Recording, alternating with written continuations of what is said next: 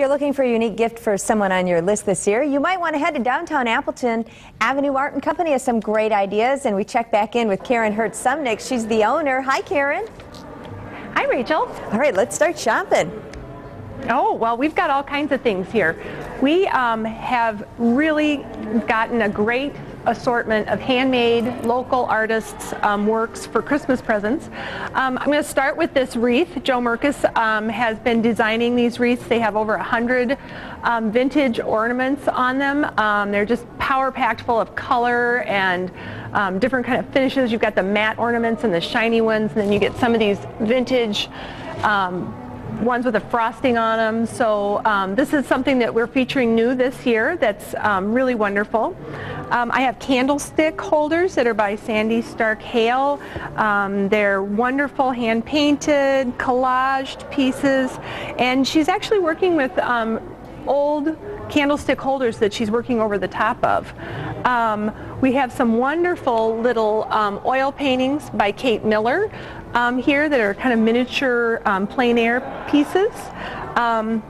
For pottery, we have several local potters that have things. This is Mickeline Urban Krause. She has the real colorful pieces.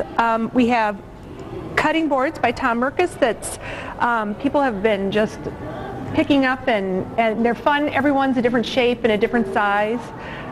Olivia is back with us, and she's got a different hat on. Oh, is that by Paula cute? Peterson. Yeah, it's really cute. And she is also wearing a handmade glass bracelet by Beth Johnstone. Each of these beads is individually crafted from glass, and then she puts all of these little things together. So even the leaves are handmade.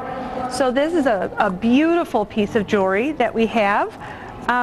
We have pillows. Shannon Ferry's got these wonderful little hand-sewn animal pillows, houses, make great gifts for anybody that's got a new baby. Then also we have handmade pillows by Paula Peterson. We have handmade stockings by Amy Houlihan. So we have a great assortment of things, all different price ranges. So darling, and I know you do framing there too, and you have some wonderful works of art, wall art. So people should check it out. Downtown Appleton, right on College Avenue. And we'll put the links on our website, fox11online.com. Click on Good Day Wisconsin. Karen, thank you. Thank you, Rachel. Have a great day. You too.